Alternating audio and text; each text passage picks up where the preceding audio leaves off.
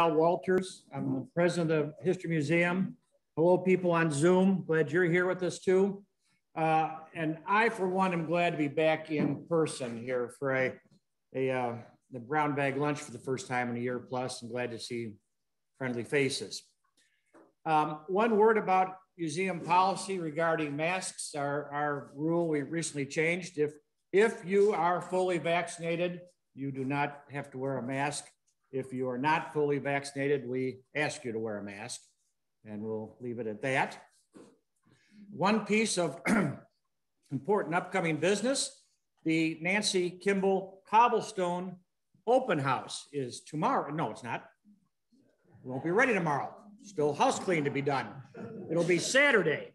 It turns out when you invite people over to your house, you have to clean your house, or so my wife tells me. From 1 to 3 on Saturday, the Cobblestone will be an open house. You're invited. Whenever it was at the last time you were at the house, a lot has changed since then, I assure you. We're on the home stretch. Come and see it. 1 to 3, 302 West Chicago. With that out of the way, let's get on with today's program. Our guest speaker today is Tom Armstrong. Be the gentleman right to my left. Tom is a longtime Elginite, having come to Elgin to work for the City of Elgin in 1981 and had a long career with them as a city planner. There's a chance you might live on a street he helped plan. In addition to working hard for the City of Elgin, turns out Tom likes to ride bicycles, and he's going to tell us about it. Tom?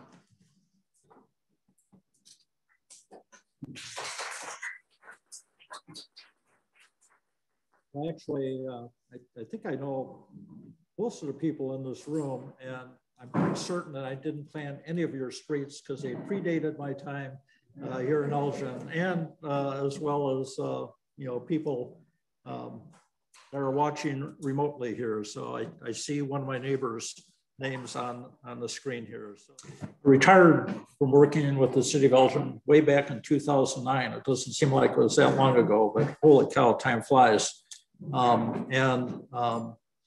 That summer, actually a couple of weeks before I retired, I got contacted by a friend of mine who was the executive director for the League of Illinois Bicyclists. And he said that they were going to hire 2 people in Elgin to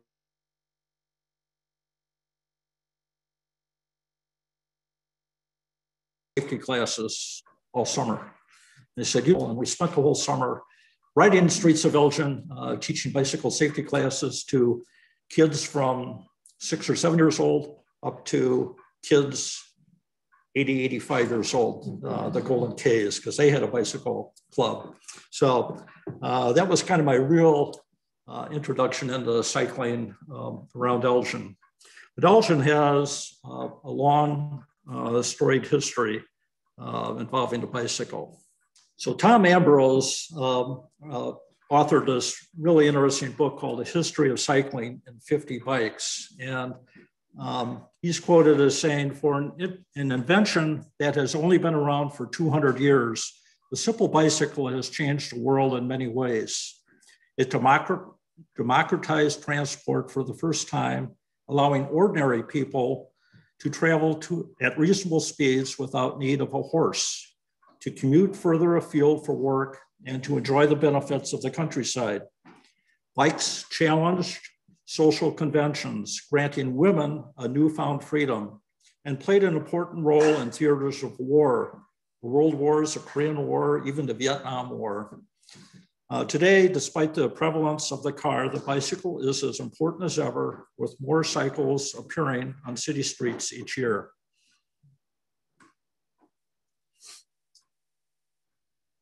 So the very first bike was something called the celerifere, and it was developed and invented in France in 1791. It was an interesting contraption. It had no pedals, no handlebars, no steering. It was made entirely of wood and was propelled with the rider's feet, so kind of like a kid's Strider bike today. you know, you wanted to change direction, you had to pick the bike up and turn it and move it in the new direction. And they were very heavy. That was followed in 1817 by the invention of the laufmaschine. My better half helped me with the pronunciation of that. And that was invented in Germany in 1817.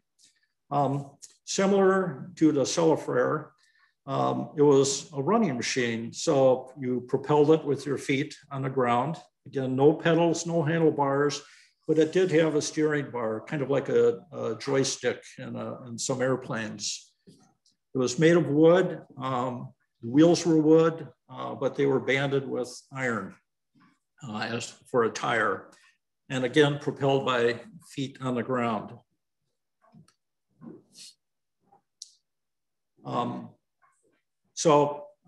People were working to improve this vehicle all over Europe in particular. So Germany, England, France. A gentleman in France introduced the velocipede in 1863. It was also known, commonly referred to as the bone shaker. This bicycle is a little different in that it was propelled by a crank and pedals attached to the front wheel. So the front wheel could turn and you powered that front wheel kind of like a modern day tricycle. It had a steel frame and again, wood wheels with steel tires. So you can imagine the condition of roads back in 1863 and knowing that this thing is made out of steel, why it's called the bone shaker.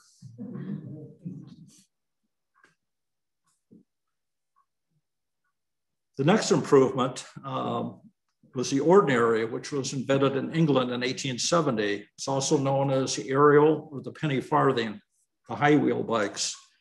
And that was basically built and designed because there was a need for speed. People were getting into bicycle racing and they were looking for ways to go faster. So this large wheel with cranks attached to it, you can imagine one revolution of the pedal stroke, you're covering quite a bit of ground pretty quickly. It was the most iconic design of bikes developed in the 19th century, but there was a greater risk of injury. So you hit a branch or a big rock or something on a road. This is where the phrase taking a header was coined from. Taking a spill over the handlebars on a penny farthing. That was followed by the invention of the safety bike in England in 1885. And that's characterized by equal sized wheels. The drive chain on this bike was attached to the rear wheel, so allowing ease of steering. There's an ease of pedaling, which led to a reduced risk and more people of all ages and genders riding this bike for both recreation and transportation. So this was 1885. That's really the start of what was referred to as a golden age of cycling, which lasted about 15 to 20 years in the late 1800s. So we've got a little, let's see if I can pull this up here.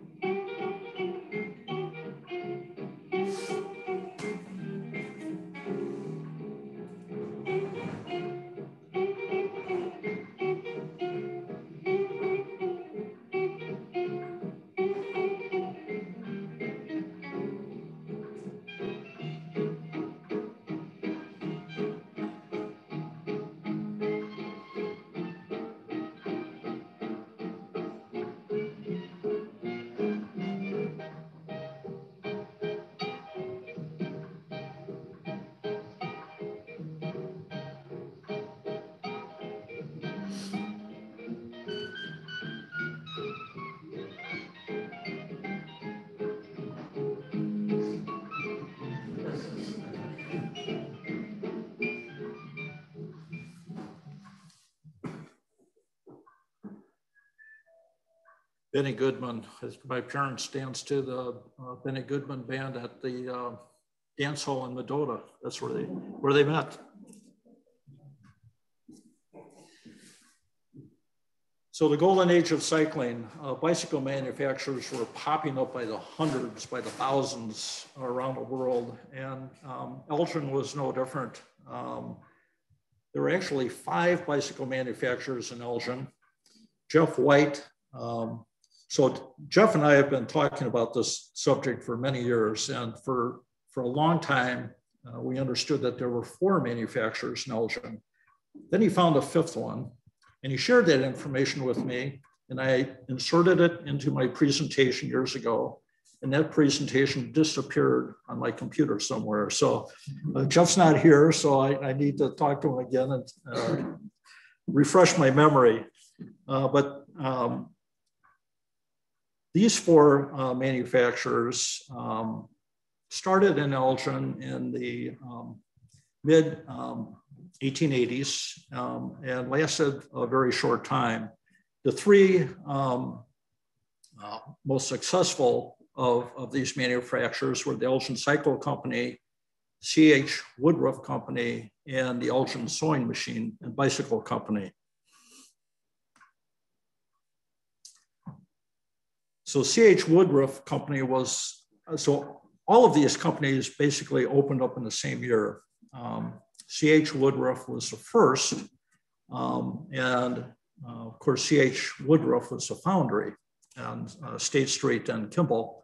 And so they operated the bicycle manufacturing out of a building on that property along State Street. The Elgin Cycle Company was a subsidiary of the Illinois Watch Case Company, which was located on Dundee Avenue and Slade. People are probably most familiar with Simpson Electric, which was the last occupant of those buildings. So Illinois Watch Case Company actually built an addition onto their building for their bicycle manufacturing operations, and actually had a test track on the property behind that building. The Elgin Sewing Machine and Bicycle Company was the newest manufacturer to come into Elgin. They actually relocated from Arlington Heights to Elgin. All of these companies, so they opened up in the mid 1880s, and by the end of the 1890s, they were all out of business.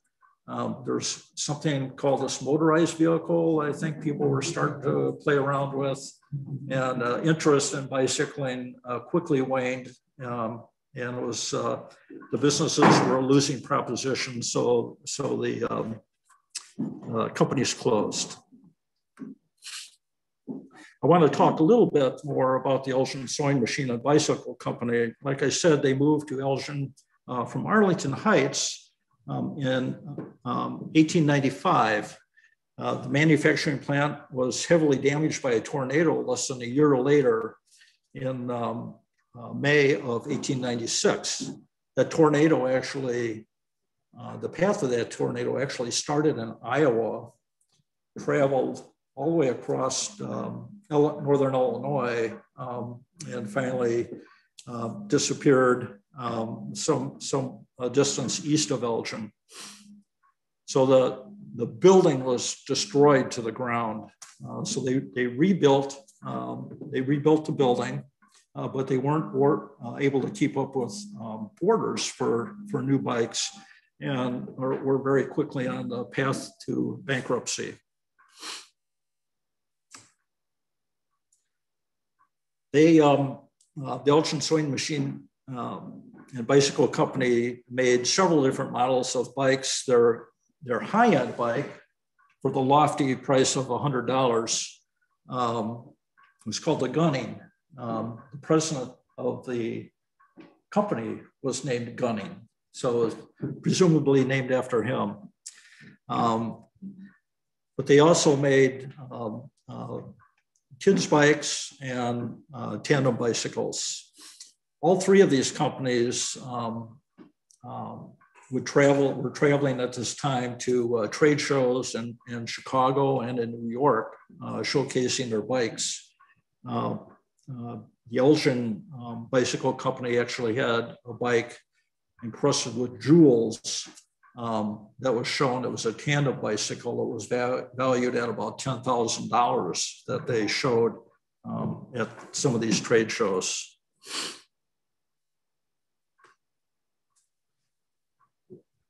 By the early 1900s, these bicycle manufacturers had all quit.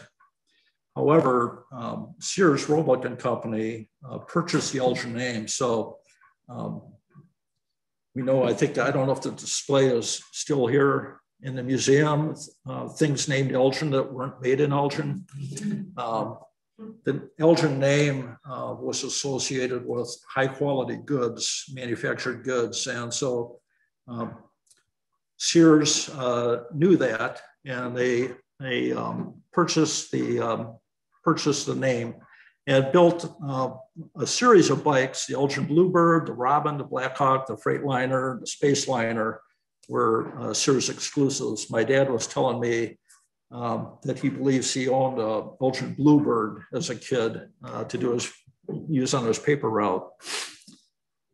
Sears used a company called Westfield Manufacturing and Murray of Ohio to produce their bike designs. The bicycles sold before World War II were branded as Elgin.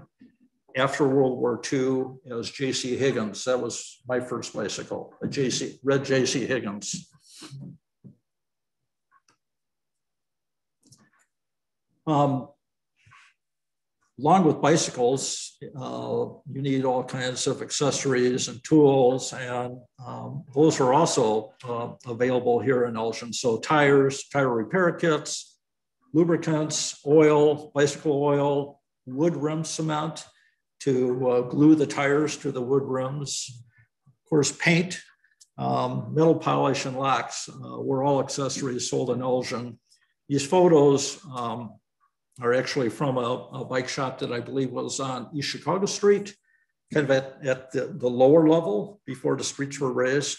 I believe this bike shop was on the south side of East Chicago in like the 200 block.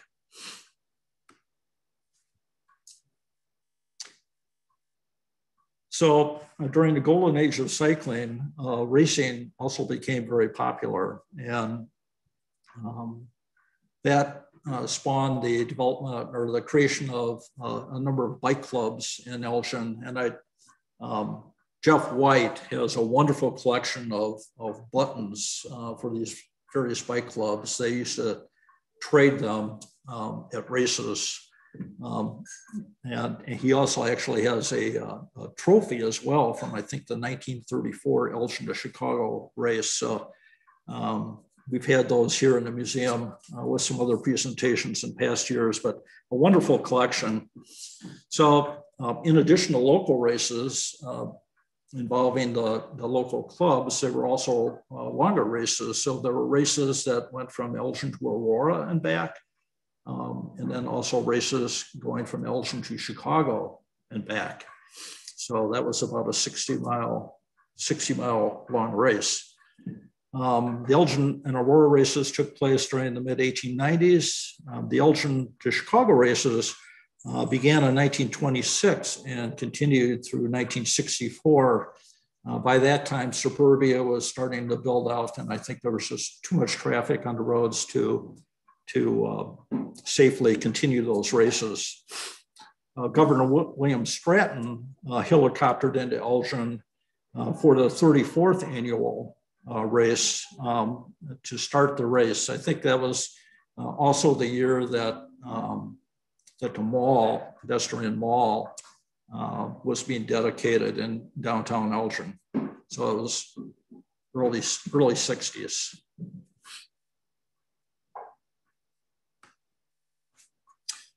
So the Elgin racers started in a variety of locations. One of the popular starting places was State Street between Chicago and Highland Avenue.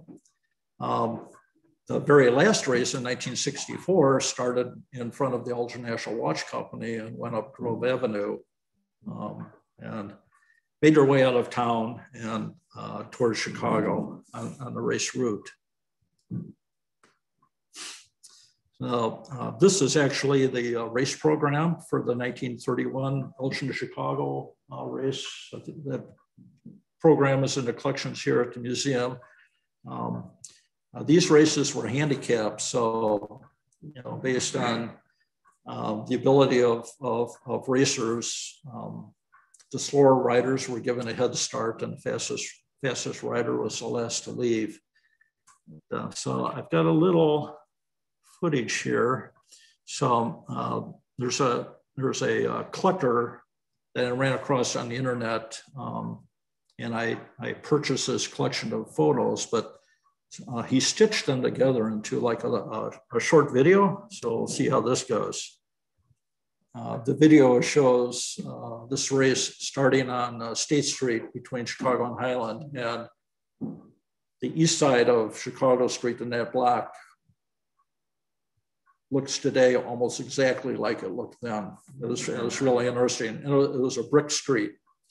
And look at the bicycles. These bicycles were single speed bicycles with no brakes. So they were basically racing track bikes. And so, that's what they rode for 30 miles to Chicago and another 30 miles back to Elgin. So pretty amazing.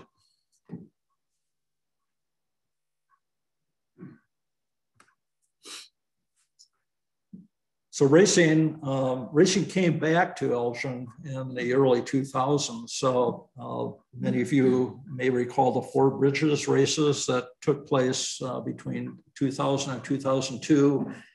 Generally started on Kimball Street. The start finish was on Kimball Street by what is now Danny's on Douglas. That was followed by the Elgin Cycling Classic.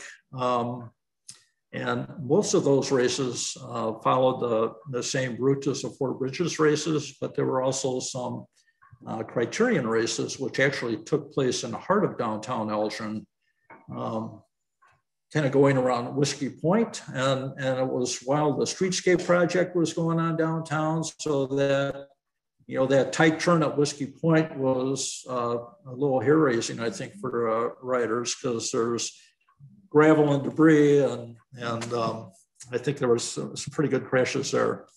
The Fox River Omnium started in 2015 and went through 2017. That race actually was sponsored by a company called Cymet, which is a bicycle wheel manufacturing company that got its start in the basement of a home in Valley Creek subdivision in Elgin. And so Cymet sponsored this racing series. There was races on one day in Elgin over adjacent to Lord's Park. And then the next day they moved up to, I believe, Fox River Grove and Cary and raced up there. More recently, the Dennis Jurs Memorial Race has been hosted in the northeast neighborhood of Elgin. Dennis Jurs lived in Hampshire, but worked for a company here in Elgin, and unfortunately was killed in a bike crash in, I think, 2016. So in honor of Dennis, we brought racing back in his name to Elgin, starting in 2017 through 2019. And last year, of course, it was interrupted by COVID. But it's coming back this year in 2021 in late July. It will be a shorter course than it has been in past years. Again, a criterium course, so there'll be a lot of action. That's the advantage of the short courses. You see the racers often. So they're coming by every few minutes. So it's a lot of fun to watch. And that, again, will be up in the northeast neighborhood. So it will be actually, I think, be the first major event probably in Elgin post this COVID experience. So Trail building. So Elgin and the greater Chicagoland area benefit from an increasingly connected network of bicycle trails. The regional trails connect with hundreds of local trails throughout the Chicagoland region and local bike routes on the street. So this network provides many benefits. We all know that getting outdoors is good for both our mental and physical health. So trail riding is a good match for that. Trails are very inclusive. They're, for the most part, free to use 24/7, 365 days a year. They're great transportation options, and they provide economic activity.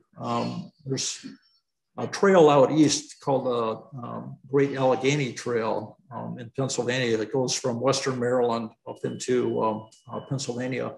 That's a multi-million dollar economic engine for the communities that are along that trail. Those are the kinds of opportunities we have here. I mean, we don't have Revolutionary War, War of 1812, Civil War history here like they do. But we have our own history, and we have a lot of great natural resources that can be enjoyed along these trail networks. There's also lots of studies that show that if you live within proximity to a trail, it probably increases your real estate value.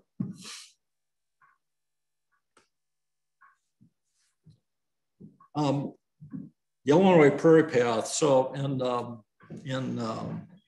early 1960s, a resident of Wheaton wrote a letter to the Chicago Tribune suggesting that a bicycle trail should be built on what was a former abandoned railroad right-of-way. That letter generated tremendous interest, and an association was formed. The Illinois Prairie Path Association was formed. Those volunteers built the Illinois Prairie Path system, and it was the first successful rails to trails project in the United States. That's a point that people involved with developing the Elroy-Sparta Trail in Wisconsin debate greatly. They say they're the first, but the Illinois Prairie Path Association claims to be the first successful rails to trails conversion in the US. It's a 61-mile trail system built by volunteers on the abandoned right-of-way of the former Aurora, Elgin, and Chicago Railway. Elgin is the westerly terminus of what's known as the Elgin-Wheaton branch of the Illinois Prairie Path. So you can ride, hop on the bike, ride from Elgin on the Prairie Path, and I believe the easterly terminus is Villa Park. So you ride through Wheaton and continue to Villa Park, and then you're on city streets. So a friend of mine has used a Prairie Path system several times in recent years to ride his bicycle from Elgin to Cubs games at Wrigley Field, and White Sox games. Yeah, whatever their park is called these days. I can't keep up with that.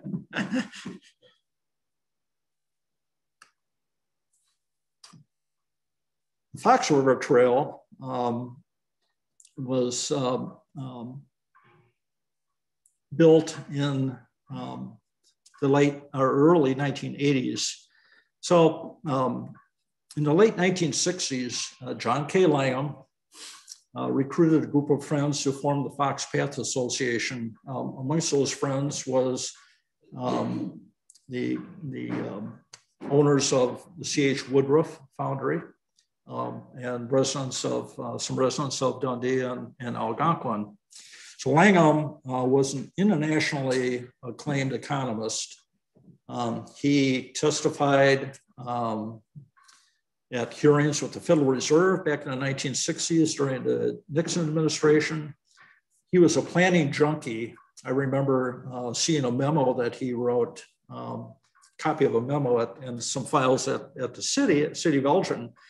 And it was like a 5-page memo written back in the mid-1950s recommending that Barton Ashman be hired to write the 1957 plan of Elgin.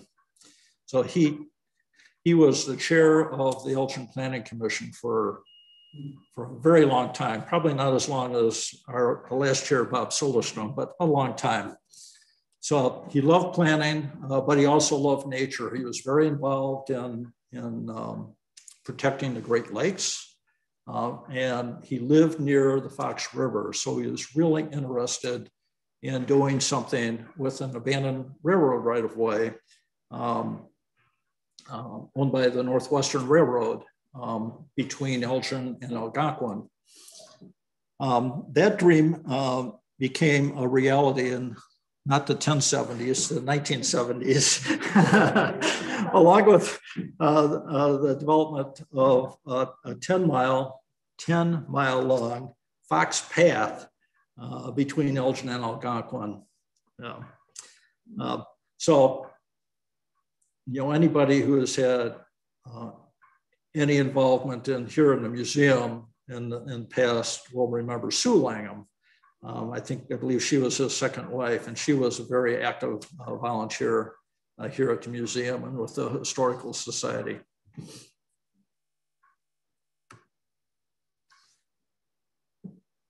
So John Langham was invited in 1971 to give a presentation on their trail building effort at a planning conference.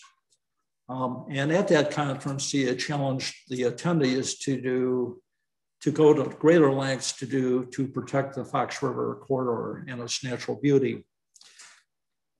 At that conference was Phil Elstrom. At the time, he was a resident of Batavia, and he and a few other Batavia residents were very interested and kind of influenced by John's challenge. So years later, Phil Elstrom was elected to the Kane County Board, and he became the chair of the Kane County Forest Preserve Commission. And it was at that time that the commission kind of took over the task of building out the Fox River Trail Network as we know it today. It's a 38+ mile long trail. Further south, it actually is on both sides of the river. It connects 13 towns. It connects 12 other trails, and I believe it connects 17 Kane County Forest Preserves along its length. So it's a great asset to Elgin and to the communities along the corridor and to Kane County and Northern Kendall County.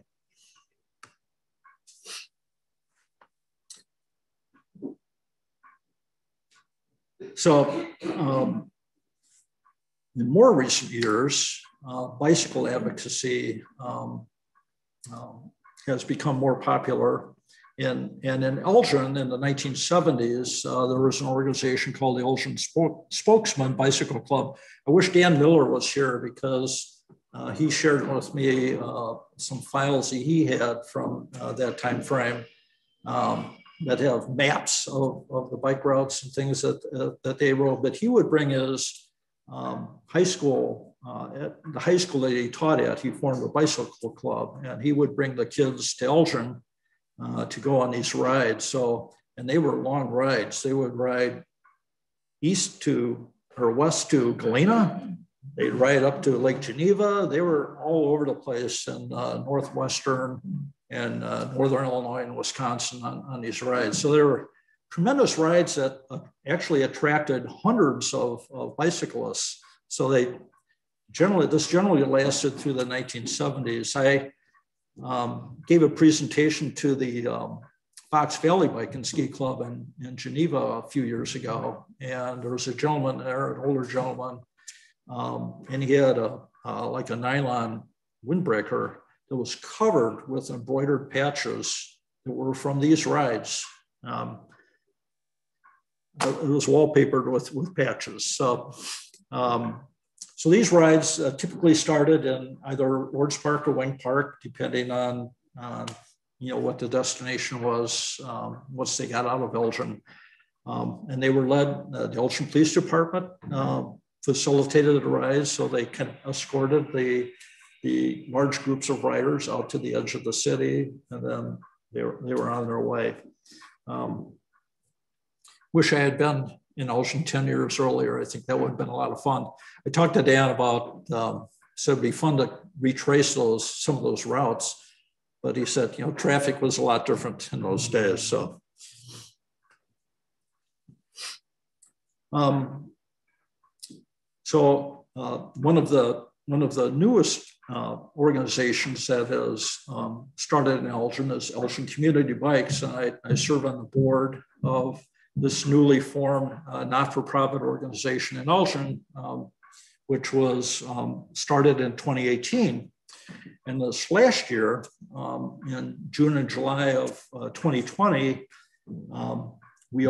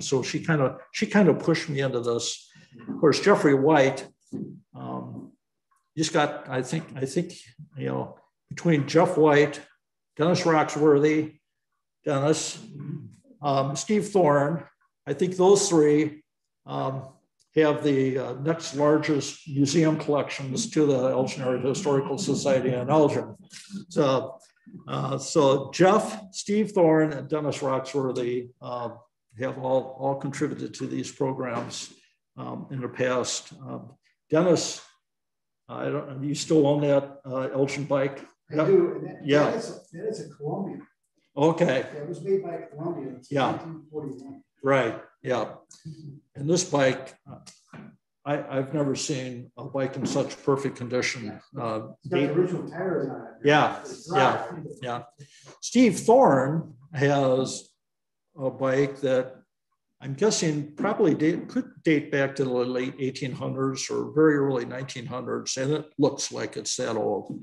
It's really worn, but it is also a very, very cool machine.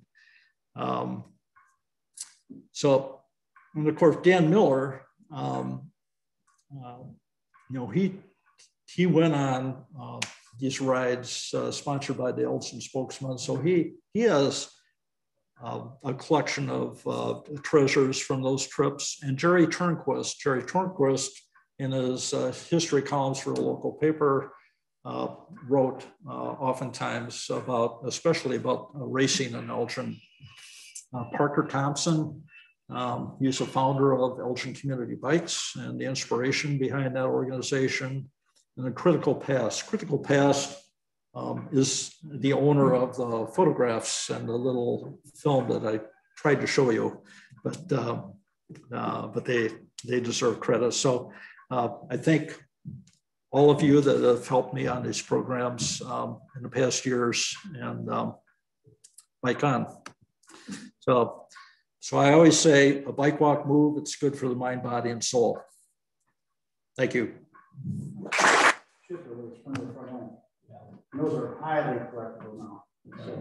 So basically from the early 1900s, with the advent of the motorcycle and the automobile, bicycle kind of fell out of fashion, but they were a popular kids' toy, basically, up until the early 1960s when the 10-speed bicycle came out again, and adults started getting more interested in cycling.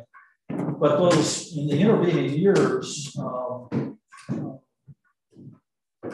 bicycles, for example, the bicycle that was shown on that Sears ad, they were designed to look like motorcycles. Right. So they're basically the kids' toy. The kids imagine that they're riding a motorcycle, so it would look like a gas tank and a big round headlight on the front of it. And, yes. Well, Jeff and I have 2 Elgin bikes that make male and female, and those things are so darn heavy. Yeah, I used to ride it to school 20 years ago, and I just got so worn out. I mean, they just had the pedal brake, no speed. Right. Man, those things. Yeah. So I'm guessing. So do you have an idea of what year those bikes might have been manufactured? I think like 30 cents. It says Elgin on it, so yeah, pretty low too. Right. So so those bikes are probably sold through Sears using Elgin names. Yeah. When did the bar come off for girls? That was back in the golden age of cycling when the safety bicycle came out, and so one characteristic of the safety bicycle is what's called a diamond frame. And bicycles today, this is my new bicycle. They basically look very similar design-wise to what was built in the late 1800s. So this is what's called a diamond frame. That was characteristic of the safety bicycles. But for the ladies, they removed the top bar and kind of beefed up, the bottom of the bike. So today they don't call those ladies bicycles anymore. They're called step-through frames. And old guys like me, sometimes it gets hard to throw that leg over a saddle and get on the bike. So they market it to anyone who wants to ride a step-through. Remember when they used to put skirt guards in the rear? So the ladies' bikes oftentimes also had skirt guards. So the rear wheel, it had a guard. So sometimes it looked kind of like spokes, other times it was a solid piece of metal that kind of covered the rear wheel. Then the chain guard, and that was to keep the ladies' clothing from getting wrapped up wrapped up in the wheel or the chain sprocket. So it's really interesting that the ladies on bicycles are not nearly as collectible as the men's bicycles. The collectors are interested in men's bicycles, and the ladies do not bring the money to the yeah. So when they were the Elgin bicycle manufacturers, I'm sure this was the case across the country and around the world with bicycle manufacturers. Tandem bikes, some manufactured tandem bikes where a front seat and handlebars, it was basically a step-through design so that the lady, if she wanted, could take the lead and riding the bike, and the gentleman would just be sitting in the back, hoping to provide power. Yes. I wanted to tell you about my first bicycle in the 1950s. It was a Hopalong Cassidy bike. That was my favorite cowboy. Black bike and Hopalong Cassidy on it. And had 2 holsters for my cap guns. That's when I learned to ride no hands. So Yeah.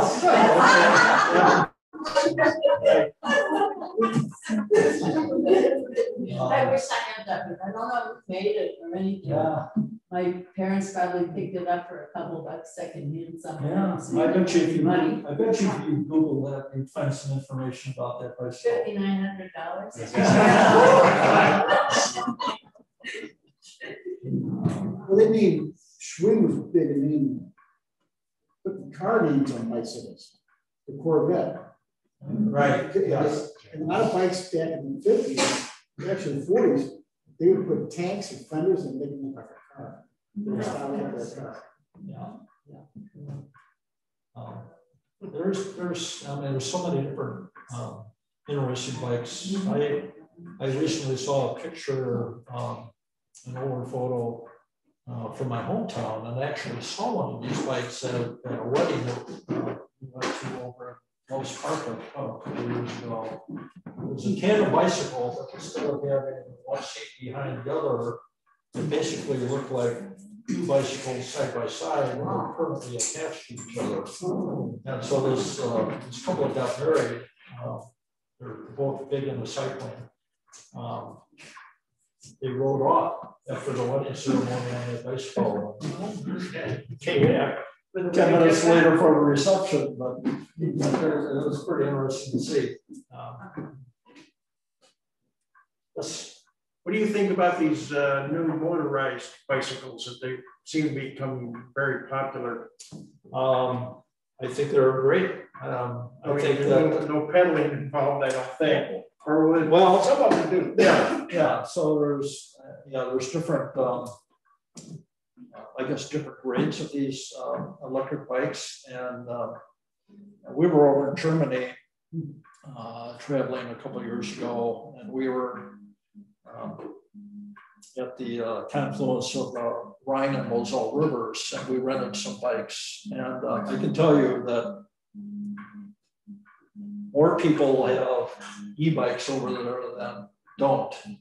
They've become just incredibly popular in Europe, especially when you're a river community like these, like along the Rhine and Moselle rivers, because I mean, we think we've got a big valley here in the Fox River. It's nothing compared to the valleys that those people live in. So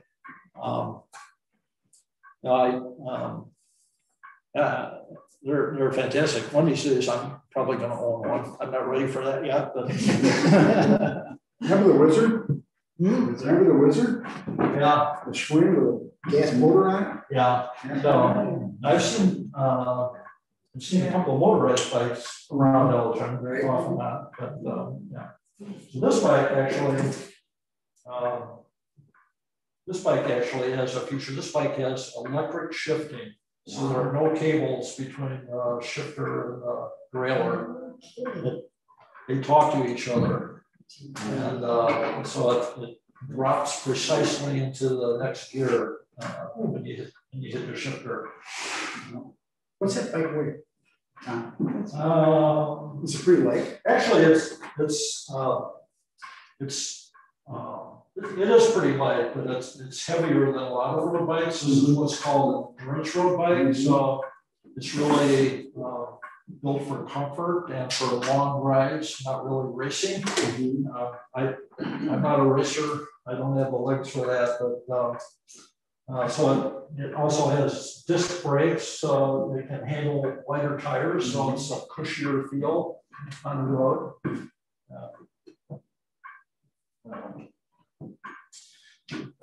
So Elgin Community Bikes, the next full moon ride is, I think, May 28th or 29th, something like that.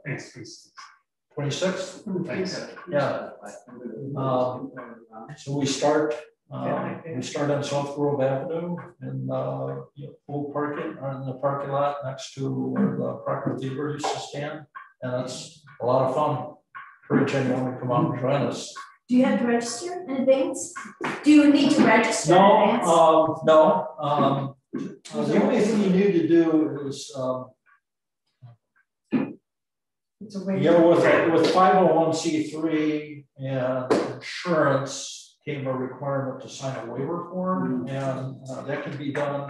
There's a link to do that electronically. It automatically goes into the Elgin Community Bikes